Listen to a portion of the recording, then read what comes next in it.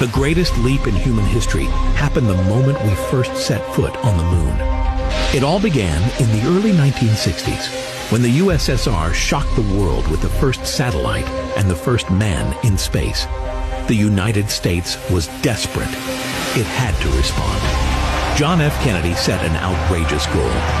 Before this decade is out, we will land a man on the moon. At that moment, NASA barely knew how to put an astronaut into orbit, let alone send 1,384,000 kilometers farther. But 7 years later, in 1969, millions watched the mighty Saturn V rise over Florida.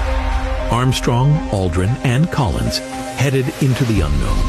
After 3 days of travel, the lunar module Eagle separated and began its descent, while alarms blared, warning that the system was on the verge of overload.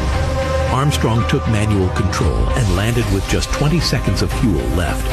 When he said, "The Eagle has landed," the world erupted in disbelief. And his first step on the moon, accompanied by the words, "One small step for man, one giant leap for mankind," became a symbol of humanity's victory over the impossible.